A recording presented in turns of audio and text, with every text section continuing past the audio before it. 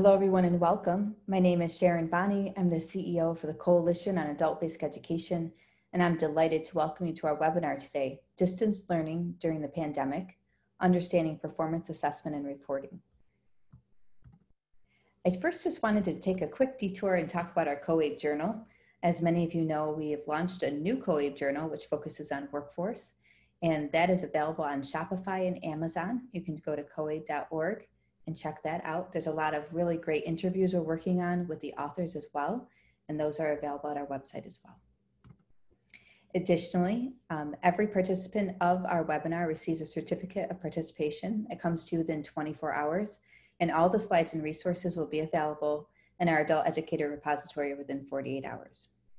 I also just wanted to quickly mention that we have been delivering these professional development webinars now, hundreds and hundreds of them over the course of the last few years, but what's so interesting is over the course of the last few months, we've had more than 30,000 enrollments. And really our goal has been to provide targeted professional development during this COVID-19 crisis. I also wanted to quickly mention that we have our national conference coming up, June 29th through July 9th. We're going to have July 4th weekend off, of course. And if you're registered, you can bring a guest free of charge. So go to coabe.org for more details. And finally, the star of our show today, Ms. Cheryl Keenan. I'm delighted to welcome her, and I'm going to read a short bio here. I'm going to stop sharing my screen and pull this up. So Cheryl Keenan is Director of the U.S. Department of Education's Division of Adult Education and Literacy in the Office of Career, Technical, and Adult Education. In her role as a national director, she oversees the office, which funds almost $600 million in state and local grant programs to enable adults to improve their literacy and basic skills, complete high school, transition to post-secondary education and training, and succeed as workers, parents, and citizens. She's responsible for overseeing the Adult Education National Programs account, including resources to assist further development of the field of adult education and literacy. Prior to her appointment as the U.S. Department of Education in June 2002, she served as the Pennsylvania State Director of Adult Education and Literacy, where she developed Pennsylvania's first state-funded family literacy program, supporting literacy of parents and their young children. During her tenure in Pennsylvania, she also held positions in the Bureau of Special Education. Ms. Keenan holds undergraduate and graduate degrees in the field of education, has performed fieldwork in the area of early childhood special education, and served on numerous committees to advance education of children and adults. So with that, I now turn this over to Cheryl Keenan. Cheryl. Thank you so much, Sharon. And I really want to thank COABE for the wonderful opportunity that you're providing to the U.S. Department of Education today to be able to reach so many local adult education programs. You know, in my office, we deal a lot with state offices because states are the grantees of the money that we administer. But to have the opportunity to reach out directly to local program directors and teachers is an incredible opportunity, especially in these times of COVID, around some topics that we know have a lot of questions attached to them. So thank you, Sharon, and I really appreciate the invitation to do this webinar today. So next, we have with us Jay Lemaster. Jay is our branch chief for accountability, and Jay is going to help us today in doing a facilitated question and answer period at the end of the webinar. We will be using the question box feature in Zoom, and you may post questions as we move through the webinar. We will not take questions as we go along, but we will answer questions at the end of the presentation. And I'm hoping that we can move through the presentation portion to leave a good amount of time to try to answer your questions. Next slide. I had planned to use the chat box to tell us where you are, but I see that everybody did that when you logged in, and I scrolled and scrolled and scrolled of 800 people. So I think we can skip this slide. And I have a nice little warm-up activity for us on the next slide, Jay, if you want to advance. Next slide, please. Okay. Well, I'm showing it. Okay. So what one word or phrase would you use to describe your current state of mind about your program or your teaching right now during the pandemic? Let's see what we have, and you can use the chat box to do that. And I see improving, overwhelmed, adjusting, inadequate, open, insecure, evolving, confusion. Look at those adjectives scrolling through. It's a new normal. It's discombobulated. It's challenging, it's hopeful, it's hectic, it's chaotic. These are all of the feelings that are going on, not only in the adult ed program in the United States, but I'm sure globally. So we certainly are not in this alone. If I do a little switch here and I ask you the second question, and I think this one's interesting. If you asked your students the same question, from a student perspective, what do you think the adjectives that your students would use? What do you think your students would say? Now, do we have to wait till all those 800 go through before we start seeing student responses? Crazy, anxiety, overwhelming, the same. Disconnected and isolated, weird, thankful, difficult, hard to understand, thankful, different, but functional. My students really like Zoom classes. Different, impatient, horrible. Different, multitasking, uncomfortable, glad to connect. Yuck.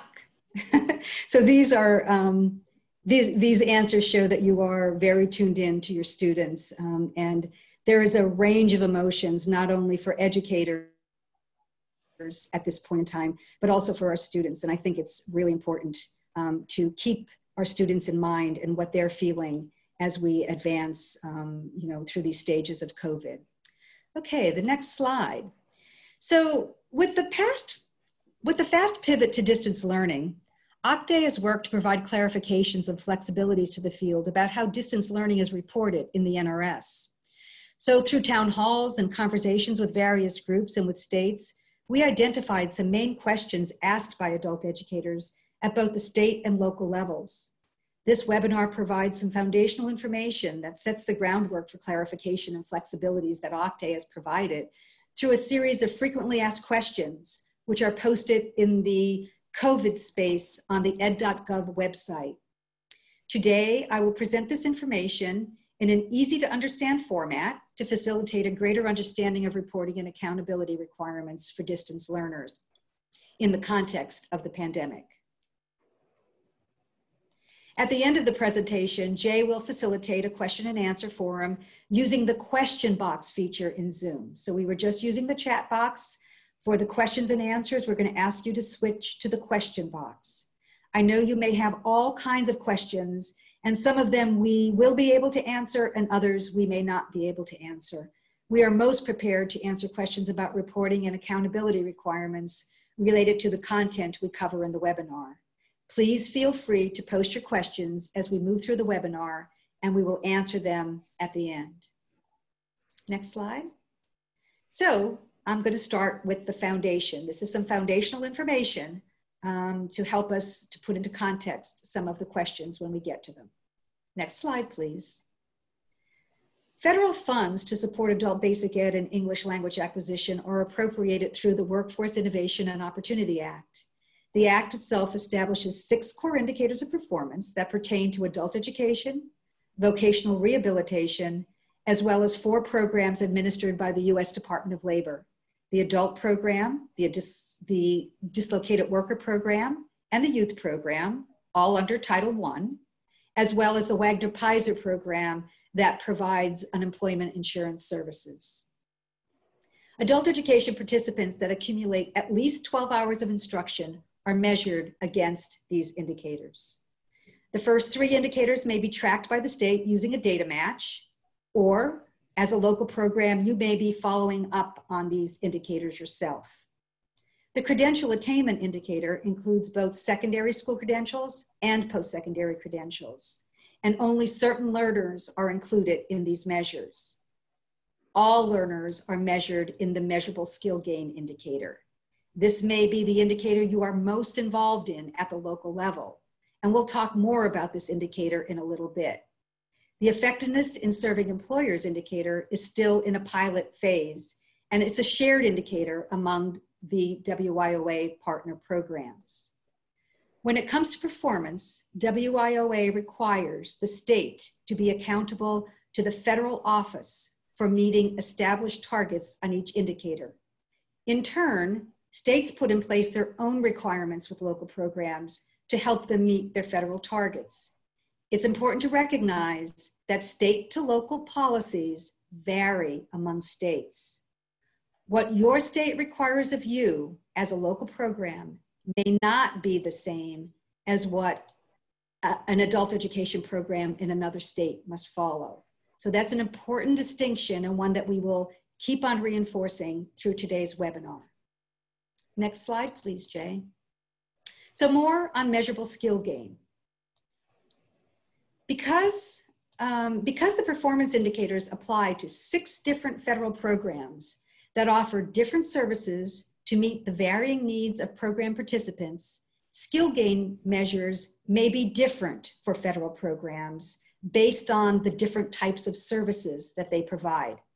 To accommodate this, there are 5 ways that WIOA programs may measure skill gain. Only the first 2 types of gain can be used to measure skill gain of an adult education participant. The other 3 types of gain are used, for example, for youth who are still enrolled in secondary school or for participants who are placed in a work-based program with an employer, such as an apprenticeship program, or who are receiving job training. Next slide, please. Educational functioning level gain, or what we call in adult education EFL gain, has been used in adult education programs for more than 20 years. But under WIOA, we have the opportunity to expand the ways a student can obtain an educational functioning level. And these expanded options went into effect 3 or 4 years ago. Programs may measure skill gain through educational functioning level option by either comparing initial educational functioning level as measured by a pretest with the participant's educational functioning level as measured by a post-test, probably the one that we are most familiar with, that we have used historically over the years. We can also advance a student in an educational level by awarding credits or Carnegie units. And that applies to states that offer adult high school programs that lead to a secondary school diploma or its recognized equivalent. Or we can also show it by if a student enrolls in a post-secondary education and training during the program year, if that participant exits the program below the post-secondary level. So if they leave adult education and advance into a post-secondary education or training program, that also constitutes educational functioning level gain under WIOA. So now there are ways to advance a student under the EFL method other than pre and post testing, although admittedly, the ways are most suited to students at higher levels. Next slide, please. This gives you an easy, hopefully an easy visual. A measurable skill gain for adult education can be achieved through an educational functioning level or through high school completion. If you're using the educational functioning level option, there are 3 ways that you can show an EFL gain: by a pre and post test, by credit completion, or by entering post-secondary education. And I do want to come back and say that another way, high school completion, allows you to count a gain on the passage of a high school equivalency test or award of a secondary school diploma without an NRS approved pretest. So this is something we heard strongly from the field as a barrier to showing your outcomes for students, and this is accommodated in our current NRS. Next slide, please. There's one more piece of foundational information that's important to understand. And these are the regulations governing how NRS tests are approved and must be used by states to register an EFL gain when you are using that type of gain to show a student obtained a measurable skill gain. First, the regulations. And these regulations are at 34 CFR Part 462. CFR, for your information, is the Code of Federal Register. So these are department regulations, and they're found at Part 462, but I'm going to make it real short and easy for you. They cover this set of regulations requires two main requirements. First, they set forth the process that test makers must follow when they want a test considered for approval for use in the NRS. This includes the test undergoing a rigorous psychometric review prior to approval. Once the test is approved, it goes on a list of NRS approved tests that a state may consider using. Not all states allow all approved tests, and not all states use the same tests. Again, there's a good deal of variations among the states. The second set of requirements is most pertinent to the webinar today. I'm getting little pop-ups here. The regulations require each state to have in place an assessment policy that describes the tests that it's going to allow in its state, and the policy must also include the test administration procedures that must be followed in administering pre-test and post-test. When using NRS test option, emphasized, to advance an EFL. Again, the federal requirement related to using an NRS approved test is solely for measuring an EFL using the test option. Some states require NRS tests for other purposes, like eligibility determinations, but these are not federal requirements. Again, your state assessment policies vary from state to state, and please keep that in mind as we move through the webinar, because ultimately, you need to know what your state's assessment policy requires, and you need to follow that policy. Next slide, please. So here's a short story. OCTAE approves tests for use in the NRS. States determine which tests they're going to use and develops a state assessment policy. The policies vary across states, and the policies only govern how a student is placed in an educational functioning level and moves to another educational functioning level when you're using the NRS approved test option under measurable skill gain. The regulations apply only to that. Short story, end of enough. Next slide, please. Okay, now the pivot to distance education. Now that we've covered some foundational information, it's time to talk more about distance education. The adult education system made a tremendous pivot to 100% distance services when organizations closed their doors to classroom instruction as the pandemic hit. As a system, we had been using distance learning for some time, although many programs were favoring hybrid models that combined classroom and distance learning.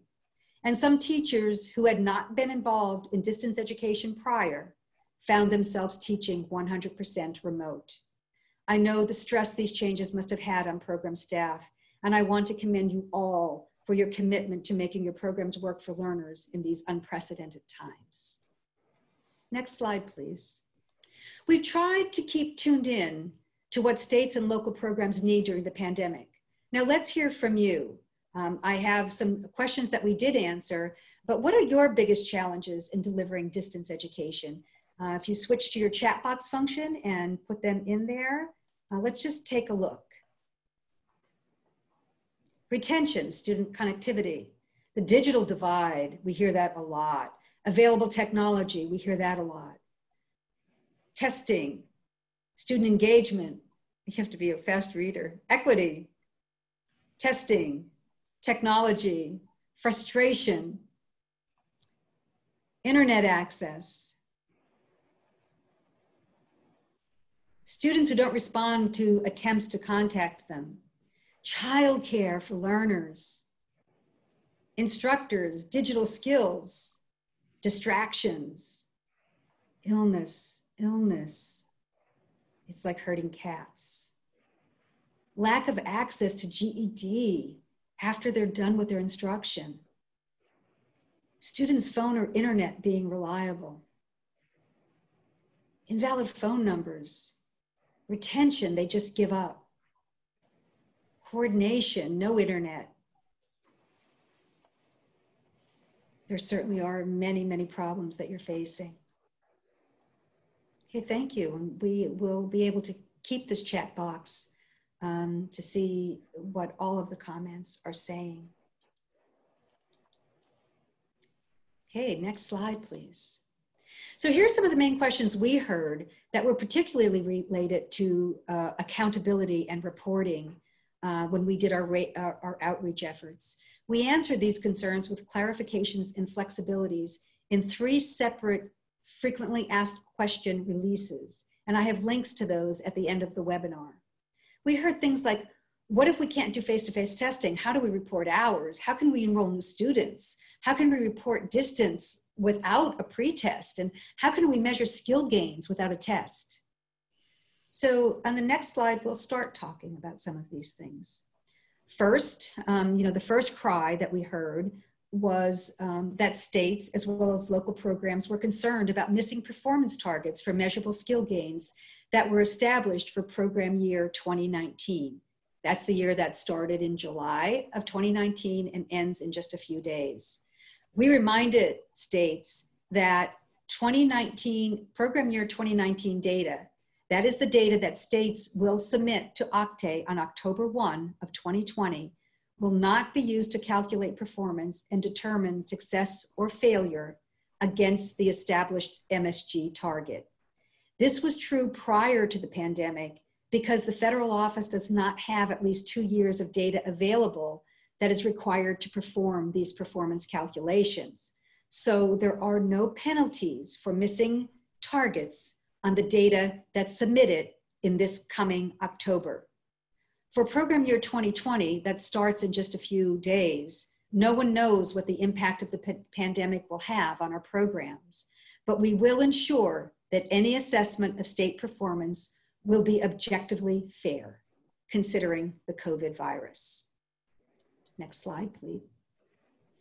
The ability to administer NRS-approved tests to measure educational functioning level gain is greatly impacted by pandemic-related program closures. We understand that spring is a time when many local programs schedule their post-testing and that the closures may have resulted in not getting those post-tests. To address the concern, we are providing flexibility to states to revise their assessment policies to allow for testing exemptions for students in distance education programs during the pandemic. We provided what we call prior approval of those changes to states so that the states could make the exemptions available to you quickly. We do understand that exempting students from testing may have an adverse effect on performance reporting. So we ask states to address the effect in their annual state narrative reports so that as a system, we can address the impact of the pandemic. And remember, there are no federal penalties for performance in program year 2019. Of course, as we covered in the foundational information previously, states have their own policies on local performance, and they may vary also from state to state.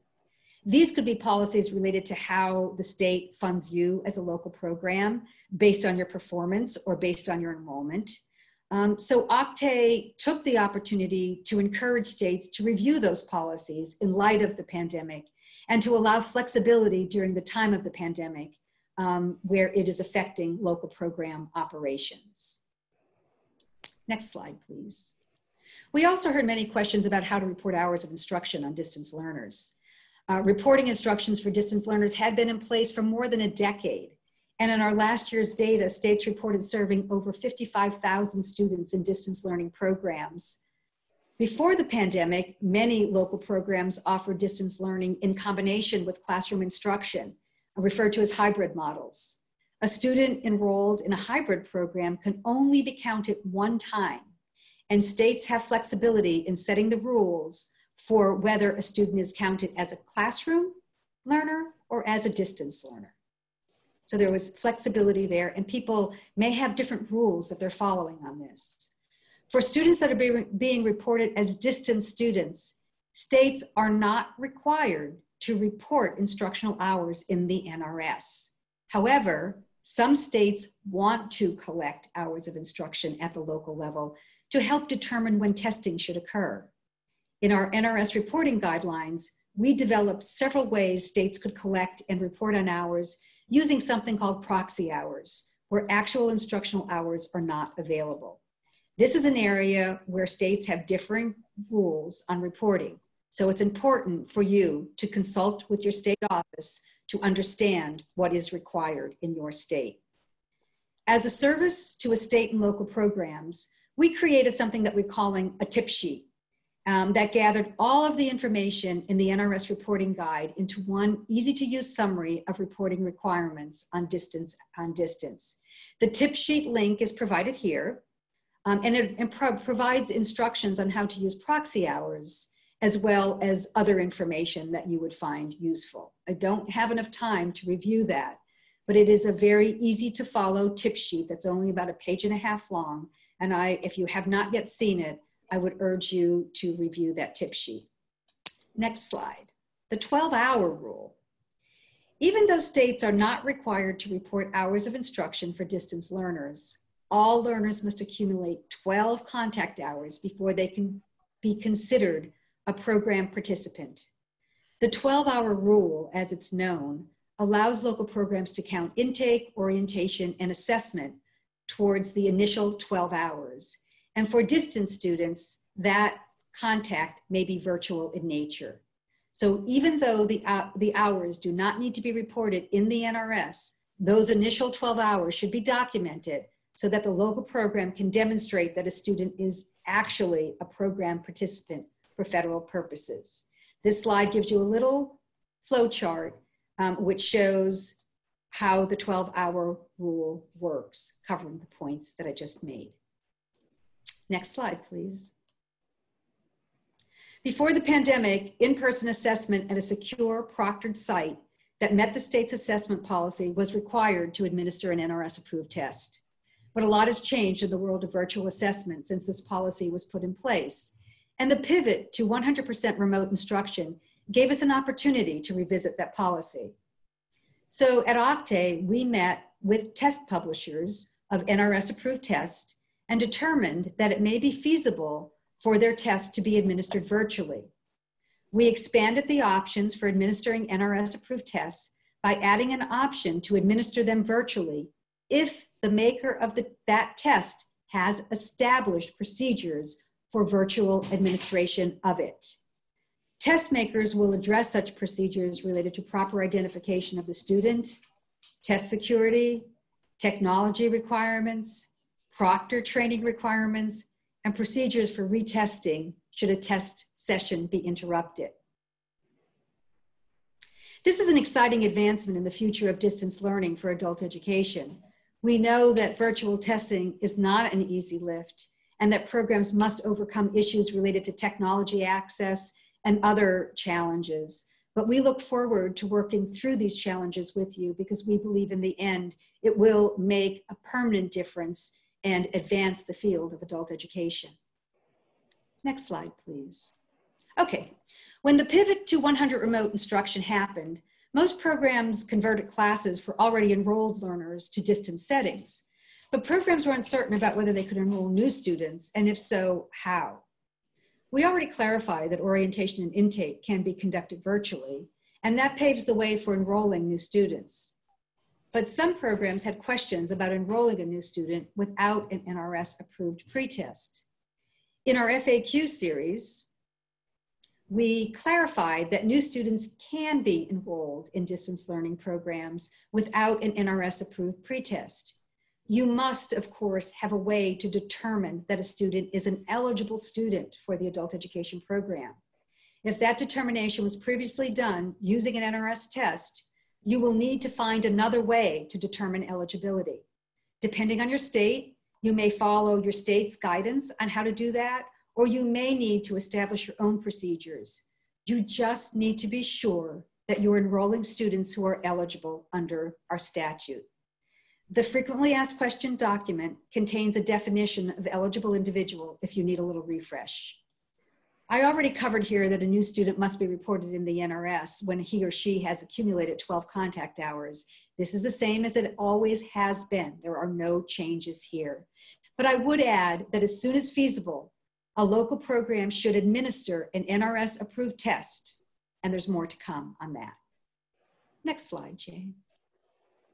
So how do I report a student in the NRS that has no NRS approved test score?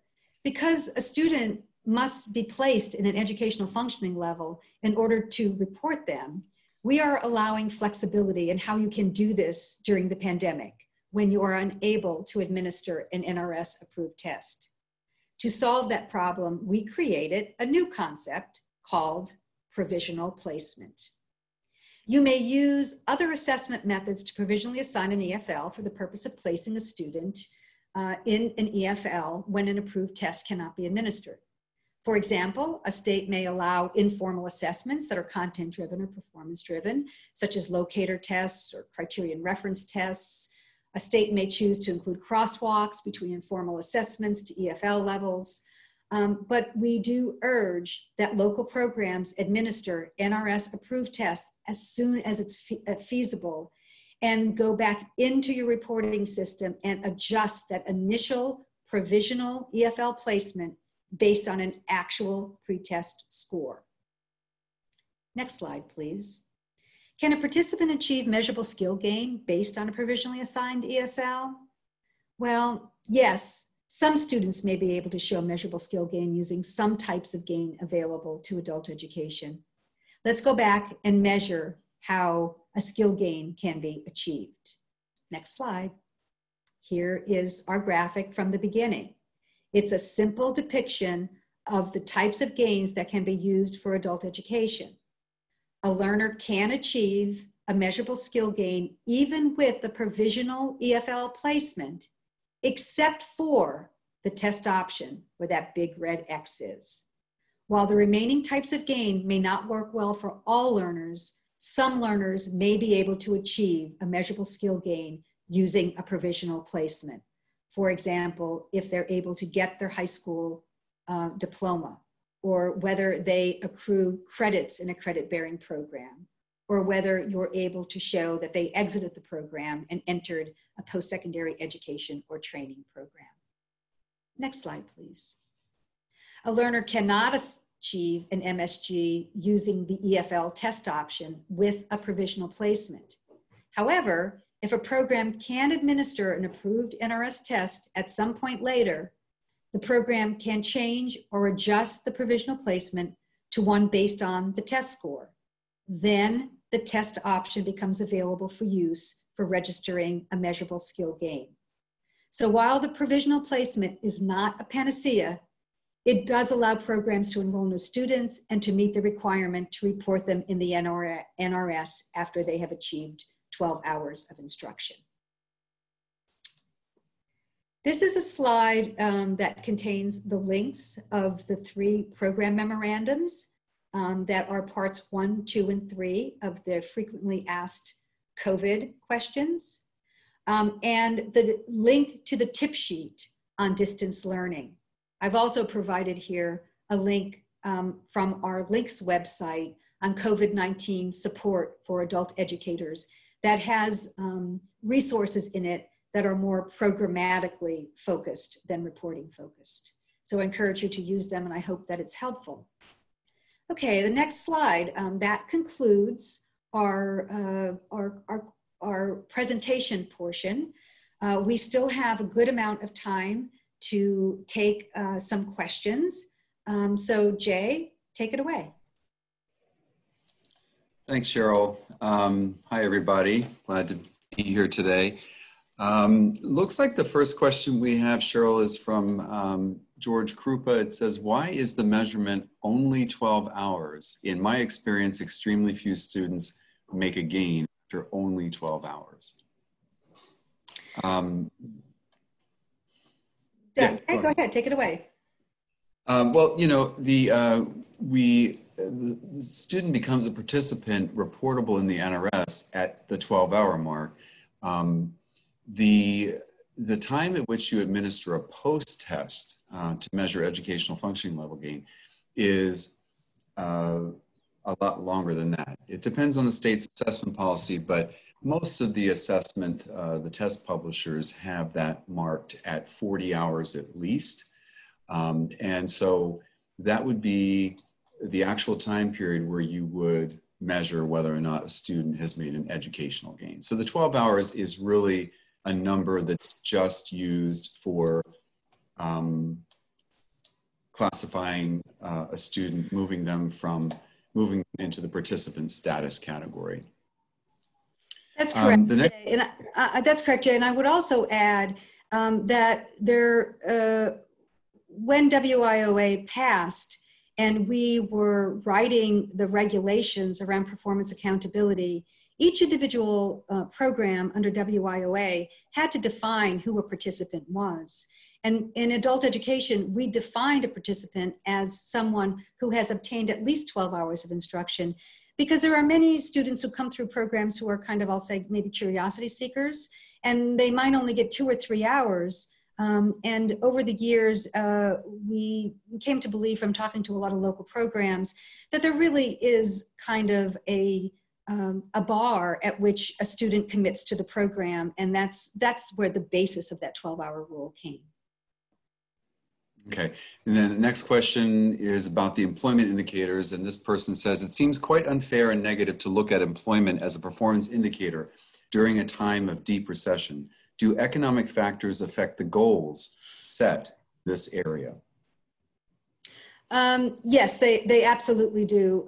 You know, and I didn't want to get too technical in the short amount of time that we had, but the law requires that we use a statistical adjustment model at the point in time that we establish the targets. And that model is based on the last available data that we have, the last 2 years of available data that we have from each state. But then it later requires at the end of the program year, when all of the data is in, it requires that we go back in those models and use actual economic conditions and actual participant data. So in this way, we believe that the model will be able to adjust performance targets for the economic conditions being created under COVID, while we're in COVID. We are all watching that with great interest. We are, you know, ensuring that every state will get a fair assessment of their performance, considering these unusual circumstances that we are in. The next question is from Jennifer Brown. She says, do the NRS levels count as educational functioning levels? And yes, the answer to that is the same thing. Same thing. So, Longer yeah. word. Level, educational Right. functioning level, equate the same thing. Thank you for asking that question. Next question is from Justin Smith. He's asking, if a student was marked COVID exempt and they did not take an initial assessment, will they still be able to achieve a gain, a skill gain? Specifically, if they obtain their high school equivalency before local programs have a chance to administer a pretest to assign an educational functioning level? That's a good question. And that puts into practice, and we can apply the chart that we showed, that students can achieve a measurable skill gain using a provisional placement. And they can achieve that through high school completion. So if you put a student in a provisional placement, that student has more than 12 hours, and you provisionally place them in an educational functioning level, and that student gets their high school diploma, you have a measurable skill gain. Thank you for clarifying. Yep. The next question is about an assessment called CASAS goals. Of course, asks, do we know if CASAS goals will be approved for use with ESL learners? You want to take that one, or should I? No, I think you should take that one, Jay. You're the test guy. Okay, so we have a process in our office. We have a process by which we review assessments for use in the National Reporting System for Adult Education, and this is a question about that process. And at this point, our Federal Register notices there are several notices out there that have announced the tests that are approved for use in the NRS, both on the ABE side and on the ESL side. And right now, at this point, we have our, I'll call them the legacy ESL tests, the tests that we've always had all along. Those continue to be approved for use in the NRS. And right now, we don't have any new tests yet that are approved for use in the ESL program in the NRS that are aligned to those new descriptors, those new ESL descriptors in the NRS. So that is something that is not yet, that's not yet available, but right now there are all of those ESL tests that are available currently for use in the NRS. Next question is, what will be the expectations for NRS performance for program year 2020 to 2021? So that year that begins next week on July 1st, what will be the expectations for NRS performance in the upcoming program year? So this is, we have not yet determined that, as I said earlier in the webinar, and no one really knows what the effect of COVID is going to be in the PY 2020 year. We are all watching it. All of the federal partners meet regularly. We are looking at the statistical adjustment model, and we will be trying to run that model to determine whether it is indeed adjusting. But these are kind of future questions that we just don't have answers for yet from the perspective of the federal to state relationship. I can't speak for what your state expectations are with your local performance, but from a federal to a state perspective, we are in a kind of watch and see kind of status. Mm-hmm. Justin Smith asks, how will we report gains on reporting tables without EFL assignments from pre-tests? So we have this slide still up. I have the slide still up. I don't know if you can see it, but I think that's what this question is about. So the question is about the tables, right? Which we're how do we report gains? How do we report gains for someone? Okay. You can report a gain only if that student has enough credits accrued to move from one level to another. You can report a gain if a student has left your adult education program and entered post-secondary education or training, or you can register a gain if that student got his high school diploma.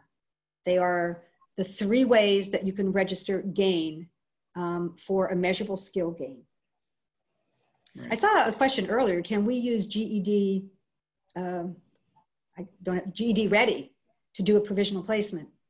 Yeah, I mean, that's an example of an assessment that you can use to make a provisional placement if your state allows you to do that. Again, I think that's the question that you need to ask at your state office. The next question is interesting. So this person asks, so as a teacher, I should not have been evaluated on student performance this past year. Say that again, please. You had mentioned that in this current program year that OCTAE is not going to be evaluating performance on program year 2019. And this person is saying, oh, well, then I should not have been evaluated on student performance last year. I don't know. That's a question for your local program administrator and for your state. I don't have anything to say about that. Yeah, so it's clearly teacher performance is not something that falls in the federal purview. Teacher performance is very much state and or locally determined. So that's an interesting comment. Thank you. Mm-hmm. The next one is, can you provide the link for the NRS TIPS adult education participants in distance learning in the chat box or QA box? So I wonder if Sharon, we have a slide on that. I thought we did. There we are. This is the NRS TIPS here in the PowerPoint. And Sharon, if you could put that in the chat box for this person, the link that we have there on this slide for resources. Sure. I think that the slides will be made available to participants, correct, Sharon? And so will. you could use the links. Okay, yeah, because when you hover over it, you can click on it and it takes you there too. Oh, there, and somebody linked it for you. Mm-hmm. A lot of tech savvy people call. Our next question is from Renee Terry. Was the 12-hour rule adjusted for students in correctional facilities who don't have virtual capabilities and are only provided worksheets? So no, the 12-hour rule is a 12-hour rule for all students to be considered participants in adult education. So if you're in a correction setting and someone is doing worksheets, if the state is allowing you to use proxy hours and assign hours to the work that student is completing on worksheets, and you figure that student has obtained 12 hours, he is a participant, and he would go into, you would be responsible for reporting him on the NRS. If the question is, does worksheets constitute distance learning in adult education? That's a question I think that you need to have a conversation with your state office about. But I will say that we do understand that correction settings are providing that kind of more primitive instruction, a distance instruction. It's more like a correspondence course.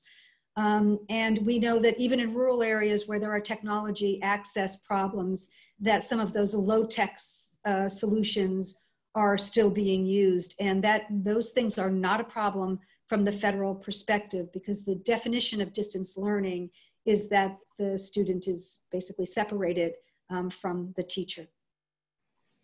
Right. The next question is from Haven Marsh. Is the TABE one of the tests which offers virtual testing?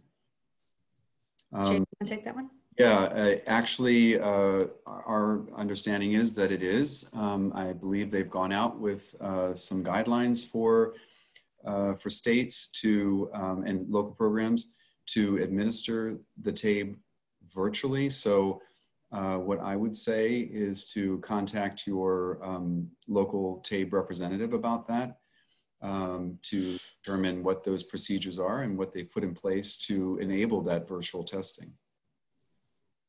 The next question is from Michelle Temperio in Florida. She says, do you think it is possible for Florida to allow GED Ready as a placement? And I believe, Cheryl, you answered that question. It is provisional placement. And another question is are provisional placements for all states, or does this vary by state? We have made provisional placements available to all states. Yes.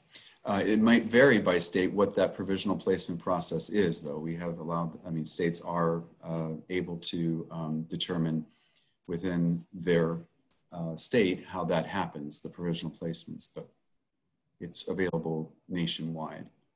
Megan Christoph has a question here. How do we indicate EFL for a student in TOPS Pro Enterprise who doesn't have an NRS pretest?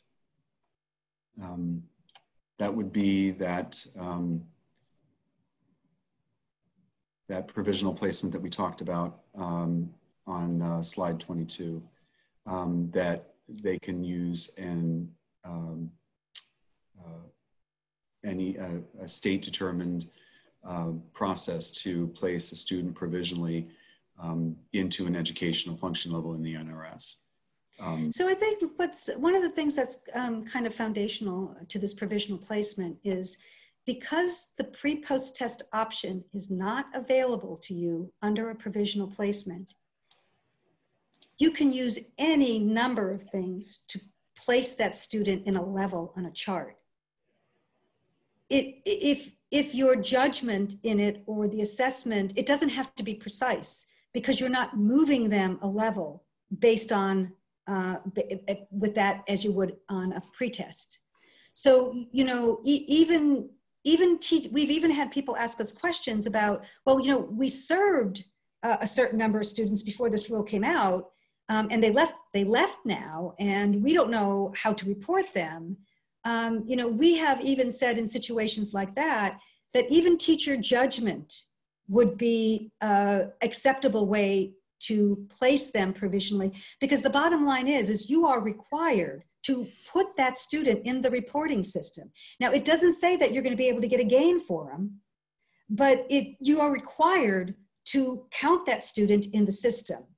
This is really important to us because without the ability to count, you're required, without the ability to give you something to count those students. And don't forget, they're being measured against other indicators, not just MSG. That's why I went through that in the beginning, is that there are 6 indicators. 5 of those indicators are student-based. So it doesn't matter if they didn't get an MSG or they did get an MSG, we still have to track them for employment. We still have to track them for wages. We still have to track them for credentials. Without giving you a way to get that person in the system, you would not be able to meet your program requirements. So I wouldn't get too hung up on the provisional placement being accurate at that EFL. Yes, we would like it to be accurate, but the most important thing is that once your program operations start to loosen up a little bit, we have states who are telling us that they're starting to open testing centers again, and they're using social distancing practices. There's appointments, there's precautions, there's separations, there's social distancing, there's mask requirements, but students are actually coming into centers and testing again. And so what we're really saying to you is give them a provisional placement, get them in the reporting system, and work your very best to try to get a real pretest on them when you can and when it is safe to do. So again, the provisional placement, don't get too hung up on how accurate it is, because you can't move them a level from a provisional placement unless you're using something else like credits or transition to post-secondary education. Okay. It's a real mind switch for us, but this pandemic has made a lot of mind switches occur. Absolutely. The next question comes from Haven Marsh. To count for an MSG via post-secondary entry, does the student need to exit the adult education program? That is, can students who attend high school equivalency classes while taking a college class indicate a measurable skill gain? So Jay, who wants to give the bad news on that one, you or me? Well, it's news. It's exit, yeah, it's exit. The answer is they need to exit the adult education program and enter post-secondary education. That's the way the measure is written. And there's a reason it's written that way. As we went through a very, very rigorous process when these rules were made, and allowing adult education to count a measurable skill gain based on post-secondary education, on entrance into post-secondary education, was we had the litmus test of it really showing progress. We could not sell co-enrollment where a student would start in 2 programs as showing progress. So that's why it is exit-based, so that you show that they finished a program and they progressed to a next step, which is post-secondary education. This was a very, very hard win for us in OCTAE as we were going through the regulatory process with all of the sign-offs and approvals that we had to get. But we felt very glad and happy that we were able to extend EFL by adding transition to post-secondary education after exit, because it has been something that we have been succeeding with. But that's kind of a little bit of the backstory on it. Okay. Jennifer Brown says, can you please go over again how programs can achieve measurable skill gain with post-tests if we test them as soon as we are approved to do so? Mm-hmm. The same way you always have. You would put that test score, you would level that student based on that test score, and you would start counting your instructional hours from when that test was given. And when you achieved the number of instructional hours that your state requires in its assessment policy, you would post-test, same way as you always did. So here we have a question from Margaret Giordano. If a student did take a pre-test, pre and post-test, and did not make an educational functioning level gain, but did achieve a high school equivalency diploma, is that another way to show a measurable skill gain? If I follow the question, the answer is yes, Jay? I think the answer is yes. Mm-hmm. Yes, yes. It's they didn't make a gain through pre-post test, but they did get a high school diploma. Got a high school diploma, it's a gain. Mm-hmm. It's a measurable skill gain. Marilyn Cox has asked me to show the links page again, which I'm currently doing. Peg Gold says, what is the planned solution for funding increased proctor costs due to remote testing requirements? So those would be conversations you would need to have with your state office. Your state determines what the funding mechanisms are between the state and the local program.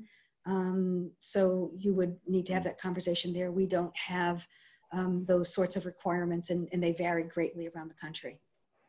Mm-hmm. Yelena Zyman says, just to confirm, if provisional level placement was used and then adjusted after the pretest was administered, there is no chance to get a measurable skill gain?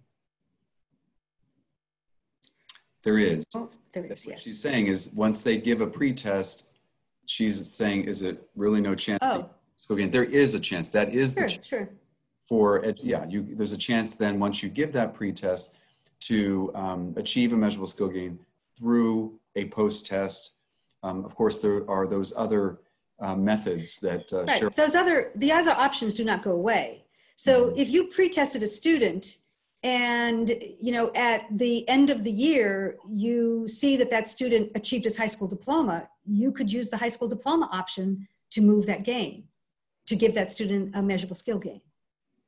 Mm-hmm. So you're not locked in. Once you give a pre-test and a post-test, you are not locked into using that method to demonstrate a measurable skill gain.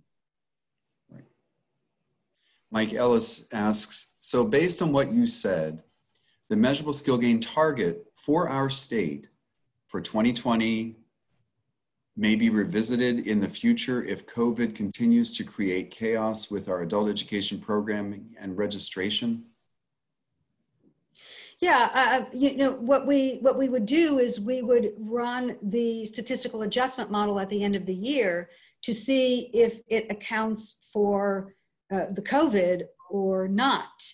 And if it doesn't, we would have to make some decisions, about how to proceed from there. These are just, no one is going to make policy decisions without looking at data that hasn't even started yet.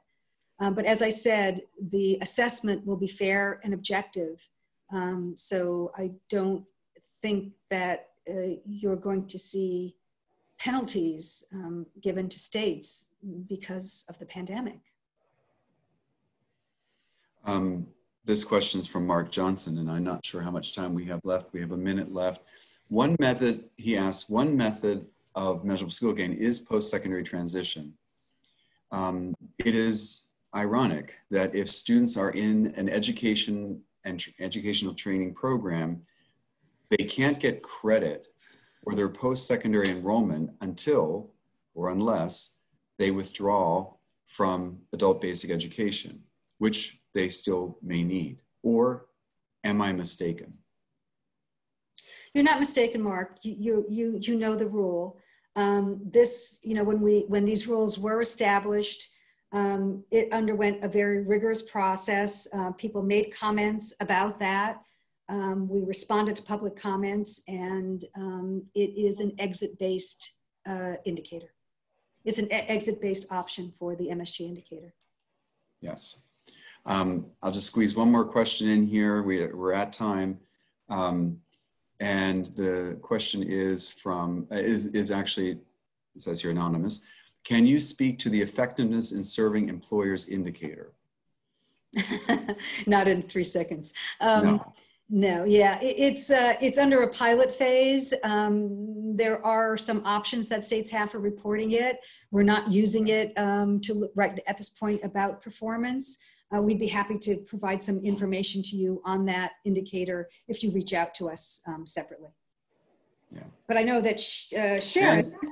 And your adult education state office is involved in the piloting of this indicator in your state. So with that, I just want to thank Jay and Cheryl. My goodness, you've taken 25 minutes of questions here. You've done it with such grace. Thank you so much. Thank you to all of the folks that took the time to join us. This webinar was recorded. It will be shared out within 24 hours. So just look in your inbox. It'll come directly from Zoom. But again, Cheryl and Jay, thank you. We truly appreciate all that you're doing, appreciate your leadership, and thank you again for this webinar. Thank you so much for the opportunity. You're so welcome. Bye, everybody. Bye. Bye-bye.